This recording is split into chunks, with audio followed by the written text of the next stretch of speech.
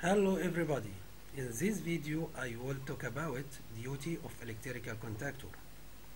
I will talk about the most famous contactor duties: AC1, AC2, AC3 and AC4.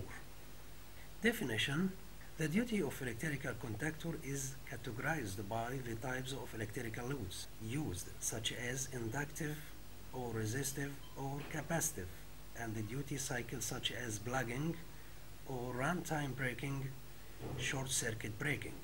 Let's see the most famous types of contactor duties are used in electrical distribution system. The first one, AC1 contactor. Such duty contactors are used in resistive loads such as heaters and electrical furnace.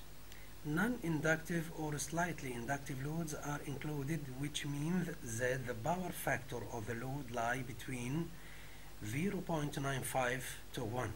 The second, AC2 contactor. These are used in slip ring motors, starters such as switching on and switching off the motor. They mostly prefer for high torque current application. The third, AC3 contactor.